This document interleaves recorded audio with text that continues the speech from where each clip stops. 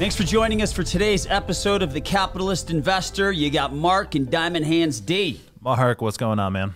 I am, what's going on? Not much. I'm feeling pretty good today. It's beautiful outside. It is. It's gorgeous. I gotta get back into my golf game soon. You know, I'm starting to pick the clubs back up this season. It's tough for me coaching baseball. Yeah. You know, I really don't get any free time until July. Yep. But I'm getting ready, dude. It's right around the corner. All right, we should get out there, man. We will. I've barely played it all this year. I need to start hitting it. Yeah, let me go hack it up when no one's watching me first, and then I'll go with you. All right. Deal. All right. So for today's show, I came across a study that I found to be pretty interesting, and I want to talk about it because it's really not what I would have expected. But this study says that 1/3 of Americans plan to retire later due to COVID-19. And I guess at first glance, a lot of people might say, yeah, that makes a lot of sense. Right. Makes a ton of sense. But here's the issue with that, D. From January of 2020 through mid-June, the S&P is up 33%. Okay? Yep. So, we'll just pick some round numbers. Okay. We'll use $1 million. If you have less than that, don't feel bad. If you have more than that, that's great too. We're going to use $1 million. If you had $1 million on January 1st, 2020, and you were kind of staring at the finish line, which is retirement, you now have, well, assuming it was all in stocks, which it probably wasn't, but again, let's keep the math simple. I'm not that smart. All right, so $1 million is up 33%. By my awful math estimates, you have $1.33 million. Right. It sounds like a nice chunk of change. Yeah, not a bad time period there. Sounds to me like if that happened to you, you would think it is easier to retire, not harder. Yep. Okay. Now let's look at a different time frame. From January of 2020 until the bottom on March 23rd of 2020, the S&P was down 31%. Right. That sounds like $1 million goes down to 690 grand, D. Right. Does that sound good to you? It is a tough pill to swallow for sure. Yeah, that's rough. So it's got to be a tale of two tapes here, right? So you had $1 million on January 1st of 2020. You're probably either down. Maybe down as far as down 31%, which would have you at 690 because you sold at the exact bottom and you have not gotten back in. Or you rode it out and you're sitting pretty with 1.33 million right now. Right. Based off of this, I guess the headline of this story, 1/3 of Americans plan to retire later due to COVID-19. I would think that there's a good chunk of people that sold. They panicked, there was fear, and they made some pretty bad behavioral finance errors. Yep. I don't see how else we can arrive at 1/3 of Americans are going to retire later, unless a lot of people made some pretty big mistakes. Yeah, I think you nailed it on the head there, as always. What this pandemic has done and how people have reacted to it, I think kind of brings to light a lot of just financial planning issues in general. And behavioral finance is kind of just the natural emotional reaction that people have when the market fluctuates, usually when it fluctuates down. And I think you could tell just by watching TV, listening to people talk, going on Twitter, there was obviously a lot of panic. There was a lot of uncertainty. Yeah. No one really knew what was going to happen next. Yep. It was a daily grind. It was tough. There's no doubt about it. But that is when your behavioral finance background and how you react to things becomes even more important, right? Yep. It's very easy to stay the course when your account goes up every quarter that you get the statement in the mail. It's really easy. So, that is not how it always works. And sometimes you have to remind people of that. The market just doesn't go straight up. Companies just don't go straight. Stocks don't just go straight up just because they're a good company, right? So how people have reacted to this pandemic really shines a light on what their overall financial health was and how their financial plan was built. Yep. All right. So a couple things I want to hit on that were jogged in my mind as you were kind of going through your take there. First things first, retirement savings have been disrupted. Yep. Okay. So I think you and I both know that if we had $1 million sitting in cash and had an opportunity to throw it all in the market on March 23rd of 2020, hindsight being 2020, I think we would. That's funny, 2020. I think we would both throw all of our money into the S&P 500. Right. Because you probably doubled. Right. But the weird thing, dude, is this. It says so in December of last year, 22 million people had stopped putting new money into their retirement accounts. Yeah. So while they were panicking, they lost the opportunity to buy in when the S&P was at rock bottom. Right. A big, big mistake. That is, I'm sorry to interrupt you in mid-thought, but that is the whole power of saving into a plan like your 401k, because you get a dollar cost average in there. And when the market's down, you buy more stuff. That's when you want to double down if possible. Exactly. I mean, you probably can't because maybe you're already maxing out your contributions. But man, if anything, I would want to save more money when it's down. Right. That's dollar cost averaging 101. I mean, that's going to boost your returns over time. Yeah. And again, it was a tough time, though. You know, people thought they might have needed to have that cash on hand. People thought if they were investing more that it was going to go down. Obviously didn't see the light at the end of the tunnel, since we can barely see it right now. Yeah. But yeah, it's really having those convictions inside of your financial plan, and saving into your plan at work is really one of the most important things you can do. Yeah. All right. So I agree with you that times were tough. People didn't know if they were going to have jobs. How many rolls of toilet paper were they going to have to go and hoard, right? So they had some big purchases they had to make. But even as of March, there were 14 million, March of this year. Right. I think everyone feels like we're kind of in the clear, or at least getting to that point. Yep. And as of March 2021, 14 million fewer Americans were saving for their retirement. They paused their contributions. Right. That's crazy. That's crazy. That's just, I mean, we could go into a whole behavioral finance episode here, which I don't want to do. But, I mean, this is behavioral finance 101. I mean, you cannot make these kind of mistakes and expect to realize good returns over the long run. Right. Which leads me into the next point I wanted to make, D, which is something we've seen, a million times already, right? So if we go back, 20 years from January of 2001 through the end of 2020, had you invested $1 or all of your money into the S&P in January of 2001 and rode it all the way through, not making any changes at all the way till December 31st of 2020, your account was up about 7.5% over the course of that time frame. If you miss just the 10 best days, it's more than cut in half. It goes down to 3.3%. And if you miss the 20 best days, that's zero? Yep. We're pretty close. 0.69. 0.69. That's not good. That's missing the 20 best days. And if you think about it, D, how many great days did we have after March 23rd? Where the market may have been up 3%, 5% in a day. Oh, yeah. A lot of them. So if you went to cash on March 2nd, 10th, 12th, 23rd, whenever it was, you missed most of those good days. Right. And you completely crushed your annualized return on a going forward basis. And it's tough to make that up. Absolutely. And that's what we can kind of look back now on and reflect, after the fact. Yep. Again, it's not easy to be making these decisions, in the heat of the moment and with all the stuff going on. But these things have obviously not the specific, pandemic, but there have been blips in the market. There's been bad things that have happened that have caused the market to go down.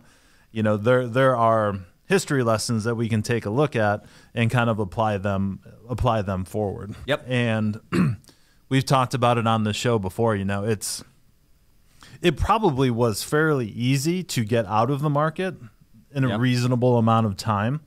When it was, heading down very quickly, you probably could have got out, minus 10, minus 12%, something like that. The difficult part in this scenario, looking back now, was when to get back in. Yeah. Because the market started rebounding, at least in my opinion, way before it should have. Yeah. It was that was the tricky part in my estimation. And what you just read off there really shows that. It is, if you miss those good days, those big rebound days, you're going to end up behind where you would have been just by letting it ride out. Yeah, I agree. All right, so here's something I kind of want to go through. I think this will be interesting for our listeners, because you and I were both kind of looking at this like, accounts are up 33% since January of 2020. How is it possible that 34% of workers feel less confident? Mm-hmm. How is that possible? And 23% of retirees feel less confident. So I found this interesting. So I'm assuming this article came from the Employee Benefit Research Institute, which is where I pulled this stuff from. But this kind of breaks down, D, which categories of people cause that less confident number to go up, right? Which categories of people feel less confident? So where did that differential, where did that delta come from? Mm-hmm.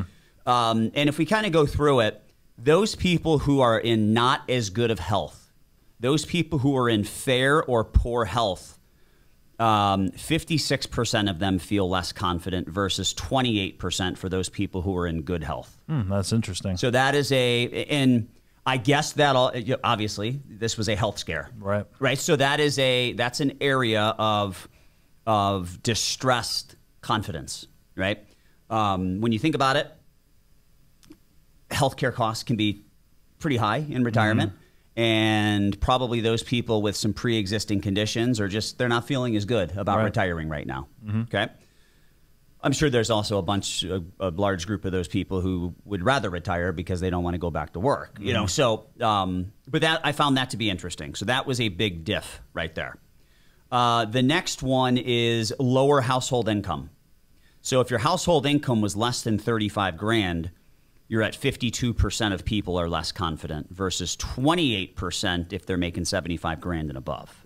So that could be that could be due to the fact that the people that are making less than 35 grand a year didn't realize that 33% gain in retirement assets. Maybe they don't have a lot of investments that went up. So I think that's kind of interesting as well. Yeah, absolutely. Yeah, it is, again, looking back at things and how all this went down, it is very telling that everyone out there basically has their own opinion on how things went down, and your confidence as it relates to finances, depending on where you fall into line here, is it's eye-opening for sure. Yep. All right, next up is those people who have less than $10,000 in savings or investments, which is kind of what we just alluded to, right? 49% less confident versus only 26% less confident if you have $100,000 or more in savings and investments. Yep. So, a lot of these, I guess when I'm looking at this stuff, D, I'm thinking almost exclusively about like us and our clients. People who have saved, have invested, and they've got a nest egg. Right.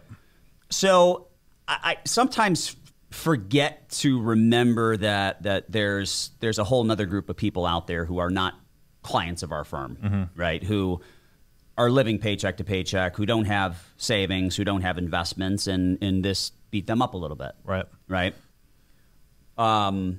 So I found that interesting. We then go on to people with a lot of debt are feeling less confident, which is weird because credit card debt overall has come down. Right. Delinquencies are down. But when we look at people with a major debt problem, they're 47% less confident versus people with no debt problem, only down 23%. Guys. So it seems like I have some more numbers here too about general retirement savings, but it seems like what this pandemic has done is kind of brought light to people's financial issues that they already had. Yeah. So it's like the savings is something that really came to mind for me when I was preparing for this show. It is pretty eye-opening to see how many people, when that paycheck got turned off for 2 weeks, that was a huge issue for them. Yeah. It's the number of people with zero retirement savings is 25% of workers. But also what I found crazy was, and these are 2001 numbers, or 2021 numbers from PwC, one of their most recent surveys. 13% of people who are over 60 have $0 in retirement savings. Yeah. That's crazy. That is nuts, man. So yeah, you said it. And you're relying 100% on Social Security at that point to save the day. Also in that study, only 36% of people feel that their retirement plan is on track. What percent? 36. Well, that's not good. It sounds like they need to get a retirement plan. Yeah, I might know a guy. Exactly. So, we talk a lot on the show about financial planning and things like that, but if you even have a plan, you're ahead of the ball game, right? Yeah. You're ahead of the curve. Without a doubt. And if you can work... At least you know. Right, exactly. Knowing is half the battle. So, just coming up with, even if it's a simpler plan, again, based around, emergency savings, getting that on track. Because again, people are living paycheck to paycheck, but there's also the spending that can be a problem, right? It's buying that new car before you put $1,000 in the bank, or upgrading your next vacation before you put that money in the bank. Yep. So it's not always the most fun thing to talk about. Sometimes it's like going to the doctor, right? But you have to start with the basics. And I think this COVID-19 pandemic has really brought a lot of those issues to the forefront, which I think is why people are starting to respond this way on these types of surveys. Yeah. All right, so I'm going to skip over some of the, whether or not they have a defined contribution plan, defined benefit plan, all that stuff. There's 3 at the bottom here that I think are interesting. So the one is married versus not married. Those people who are not married were significantly less confident than those people that are married. And maybe that's the dual income thing. Maybe it's just having someone else that can make you feel better about yourself. Right. But it goes from 41% to 30%. All right, so 41% less confident if you are not married. Then we move into college degrees. So those people with less than a college degree are less confident than those people with a bachelor's or higher. So that's 40% versus 31%. That makes sense. Yep. Right. So a lot of this stuff is pointing towards, if you are educated and you are in a higher paying job and you have saved for retirement and you've got a decent nest egg, all of those things, which makes up, a good chunk of our clients. I wouldn't say every single one of our clients checks off all those boxes, but you're probably feeling more confident today. Right. But for everyone else, which is a large percentage of the American population, you are feeling less confident. Okay. The last thing I want to hit on, which is very strange to me, is women are much less confident than men. Yes. Women at 38% versus men at 30%. I wonder how much of that has to do with some of them being forced to stay at home and coach their kids through Zoom classwork, and maybe forego the opportunity to work. I wonder why that happened. That's very strange to me, but I think it's something worth calling out because, a lot of people have been talking about wealth equality and from a racial, social, gender standpoint, right? So I found that to be interesting. For sure. And I'm looking at just a little different study. Again, this is from the PwC. 56% of male pre-retirees say they were secure in their retirement savings compared to 40% for women. So just a little different take, but that was one of the things that jumped off the page at me as well. Yeah. And I don't really have a good explanation for that one, quite honestly. Yeah.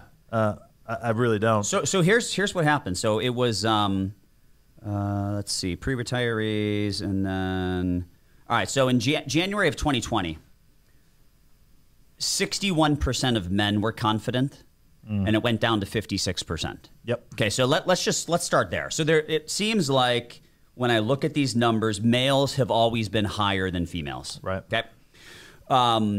But let's just talk the delta. Like how much did this actually beat up your confidence as it relates to retirement? Okay. So when we look at the delta, men went from 61% down to 56%. So that is a 5% drop. Right. Women went from 54% down to 40%. It is a 14% drop. So it's not just like the headline number, D, but it's also the change that I think is most important, because that's the change that was a direct result of the COVID-19 pandemic. Right. So, yeah, I mean, that's a huge drop-off. And it's great that you can compare the pre versus post-pandemic. Yeah. But that's a really big drop for the confidence of women there. And, again, you know, I think wages were affected a little bit more for women than for men, but not in such a big way, right? The 14% delta there. Yeah. So it's just one of those things that we're going to have to see play out, because I don't have a great answer as to why that is. Yeah. But you can definitely tell. And honestly, I think you can tell just by talking with people, me talking with my clients as well. It seems to be the case overall, but again, I feel that's kind of a big generalization that women are just more worried about the aftermath of COVID than men. So yeah, I don't know. What do you think? If I had to put my finger on it, man, I would assume that in the pre-retiree category, some of it has to do with a higher percentage of women not being able to get back to work because their kids are at home being Zoom schooled. Right.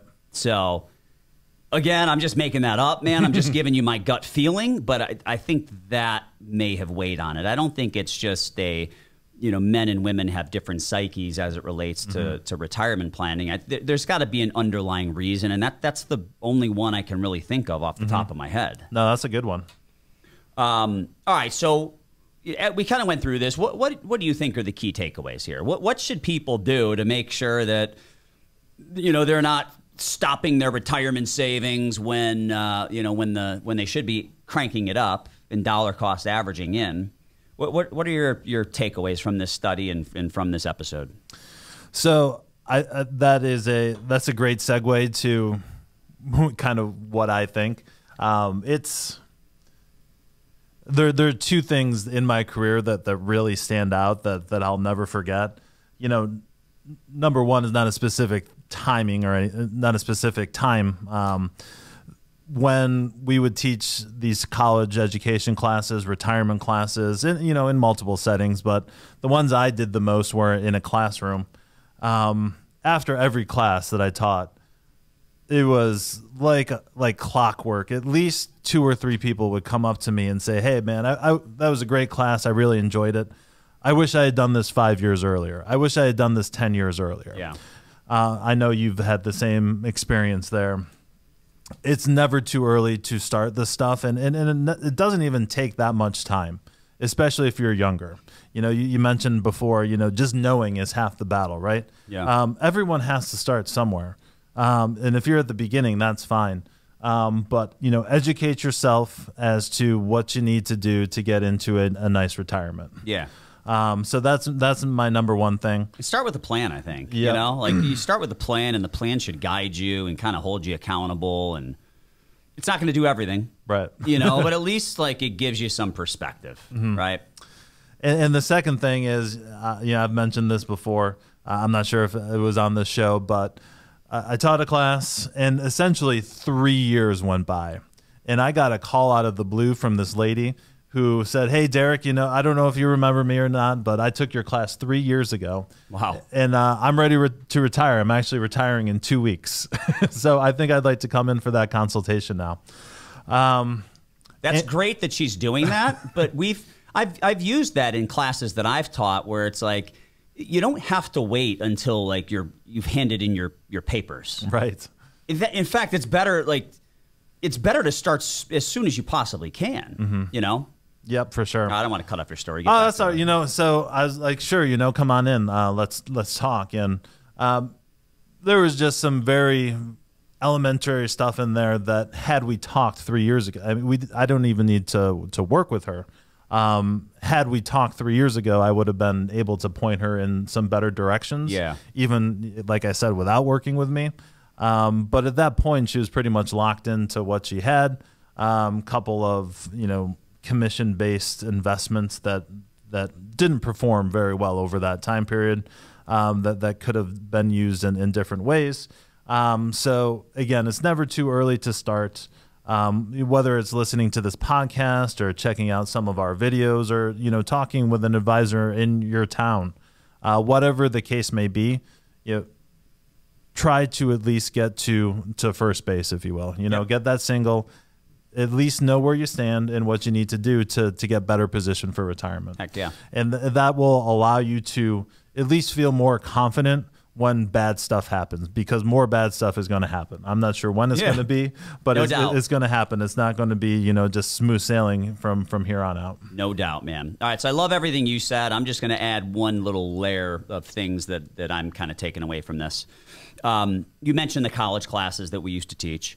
And one of the things that we kind of stumbled across while we were teaching those classes, and sometimes we'd actually refer to it as we were teaching, was that Vanguard report. Vanguard did that study on, they were trying to quantify the value of a financial advisor, right? Which is, it's tough to quantify. Right. And the thing I like about the Vanguard study is Vanguard did this study at a time when they employed 0 financial advisors. Right. So it was completely independent and unbiased, which I think that's the way a good research report should be. For sure. Right?